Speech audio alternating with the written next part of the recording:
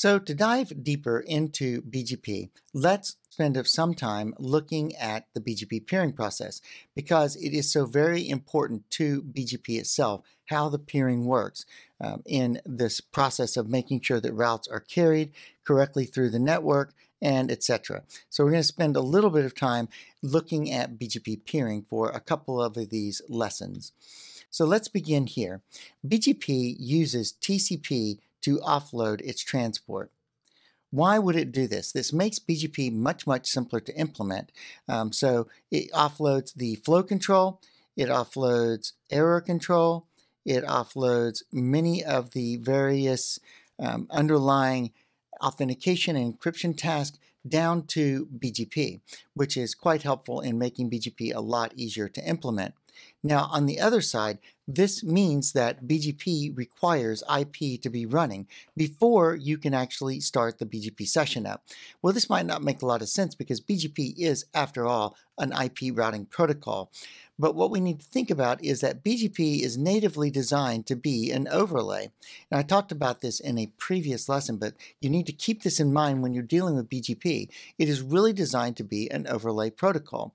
So what happens here is that we are assuming that the underlay is running IP already and that BGP can rely on the underlay IP routing in order to build its adjacencies and build its peering sessions. Now, it may be that BGP is being used as an underlay. We'll talk about that later when we talk about data center fabrics and positives and negatives for that. So let's talk through how this works. We need to begin with a very simple concept, which is the concept of a passive peer and then of an active peer.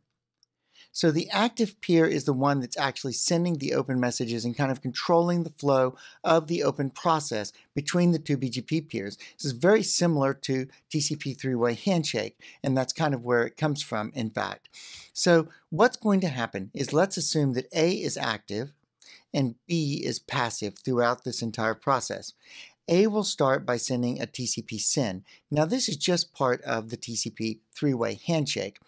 B will respond by sending a SYN-ACK, and then A will respond by sending an ACK, or a SYN-ACK-ACK. So this gives you your TCP three-way handshake. Once the TCP session has been set up, A is going to send a BGP open message.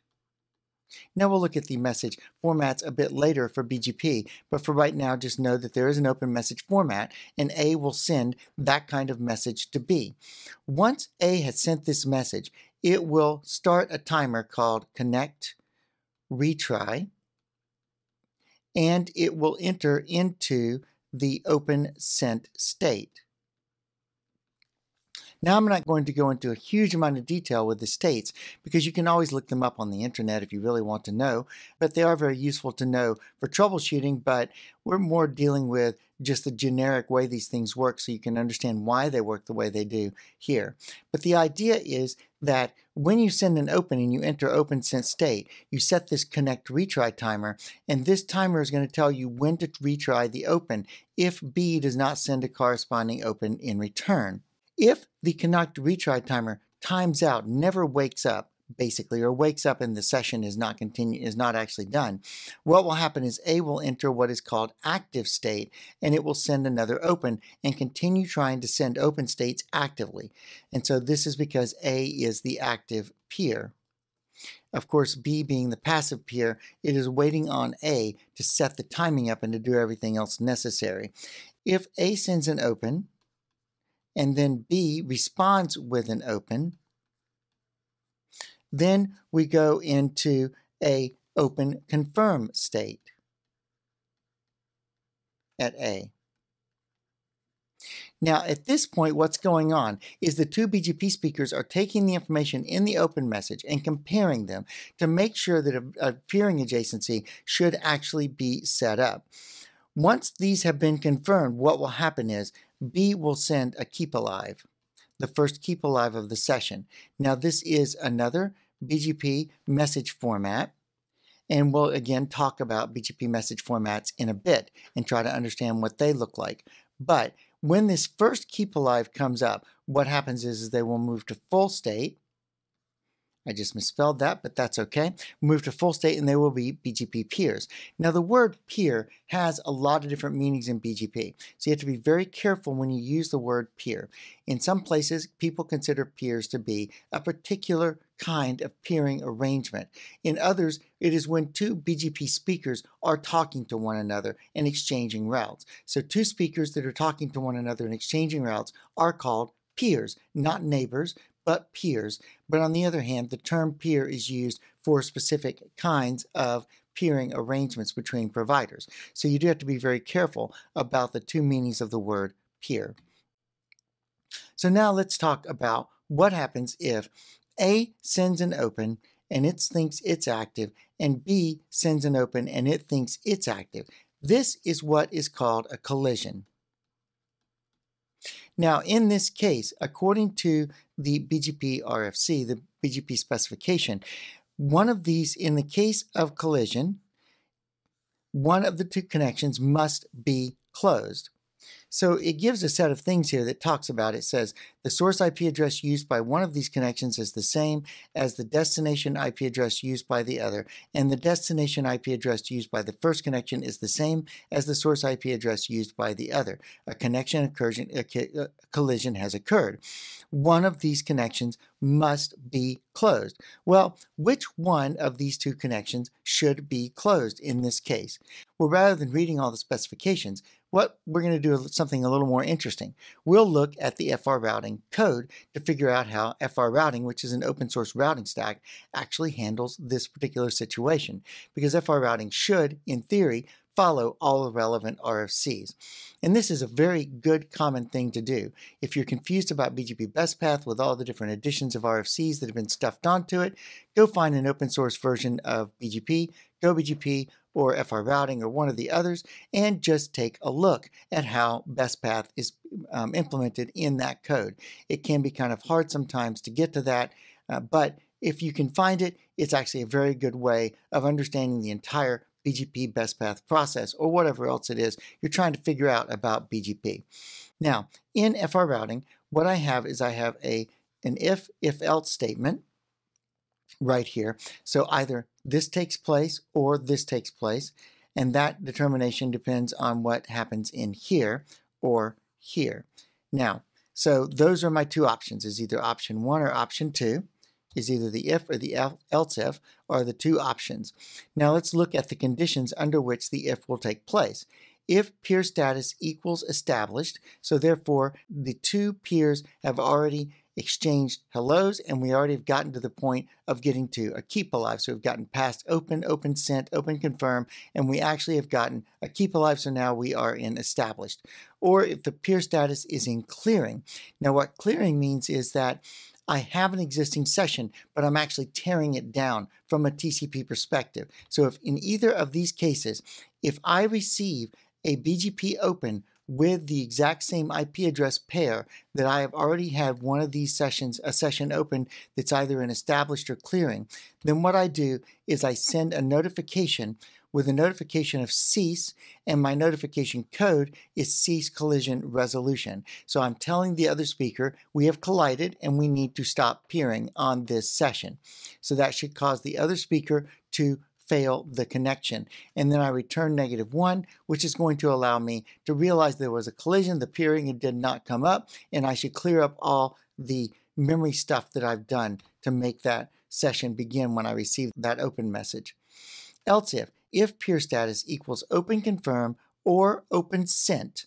So this means if I've sent an open and received an open, or if I've just sent an open and not received an open, then I'm going to do this. Then what I'm going to do is I'm going to look at this is the IP address of my local, this is the IP address of my remote, of the one that's trying to open. So I'm going to look at those two, and I'm going to say if the local is less than the remote, or the remote equals the local. And now, so this is kind of tricky because this is one condition and this is a second condition.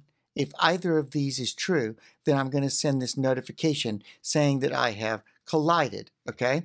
So if my local is less than the remote, so the remote is higher than my IP address, or if our IP addresses are the same and my AS is lower than the other AS, than the remote AS, then I am going to tell the other guy to back off.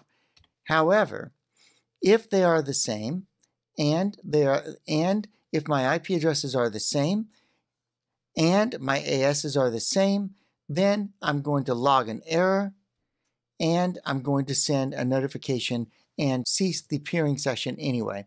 So this gives me a sense of how FR routing handles collisions. So let's back through that again. If A sends an open, B sends an open, then B sends a keep, I am now in established state. If I'm in established state and B sends an open to A responds with a notification. And the notification will say, cease this new adjacency or this new peer, and take it down because we already have an existing session on this set of IP addresses. If, however, A has sent an open and B has not sent anything, and then B sends an open that does not refer to A's open at all, then A is going to compare its IP address with B's, and whoever's higher wins. The other one shuts down their session. If A sends an open, B sends an open, and A is in open confirm, and now B sends another open, again, A is going to compare the IP addresses and determine which one is higher. The higher one wins. Now, in any case where the two IP addresses are identical, which should never ever happen, but if it does, then the AS number is the one that wins. So there is a slight modification to this entire process in RFC 6286, which says that if you are using AS-wide identifiers, so every router ID should be unique, it kind of cuts out the AS check. It just simply says if they are duplicate router IDs, then shut down the session and don't worry about it, because you shouldn't be using the AS number to determine which of the two has the collision or which of the two should shut down, because all of your router IDs within your AS should be unique. Now, another interesting thing about BGP is because it relies on IP and it relies on TCP, you can actually do multi-hop peering. So let's say that B is some sort of a middle box, some sort of a firewall or whatever the case might happen to be. I can actually peer from A's IP address all the way across B to C's IP address, so long as this firewall or stateful filter or whatever it is permits the BGP session. This allows the BGP session to come up and I can exchange routes across this session. Now, if I've done things correctly, I can modify my next hops and play with things to make routing work across this middle box that doesn't support BGP. This is really useful in the case of firewalls that don't support a routing protocol, but you want to be able to make sure that the firewall is alive and not dead before you send traffic from A to C, say out to the internet or between parts of an enterprise network or something like this. You can use BGP as a multi-hop liveness protocol. Now, of course, today, you should be able to use BFD multi-hop if it's implemented in your particular routing stack or your particular router to do this same sort of a task. But using BGP is often simpler because I can actually exchange routes as well. Now, another neat thing about BGP multi-hop is I can actually peer between loopbacks. I can set up a loopback at D and a loopback at E, and I can peer between those loopbacks. Now, why would I want to do that? Well, one reason among many, there are many reasons you might want to do this, but one reason among many is you might have parallel links running between D and E. And BGP, up until more recently, did not have the ability to do multiple paths. It didn't have the ability to load share. There was either one path or not. And we'll talk about this a little bit when we get into multipath and other situations. But we talked a little bit about it when we talked about implicit withdrawals and things like that.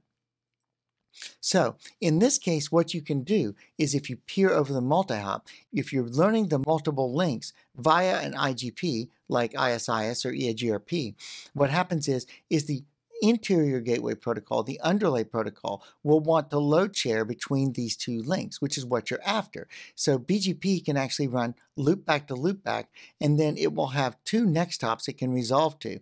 And it will resolve to those two next hops using a load sharing algorithm or a hash that will allow you to load share between those two links. Well, that's it for this time for BGP peering. We'll come back with another lesson on BGP peering in just a minute.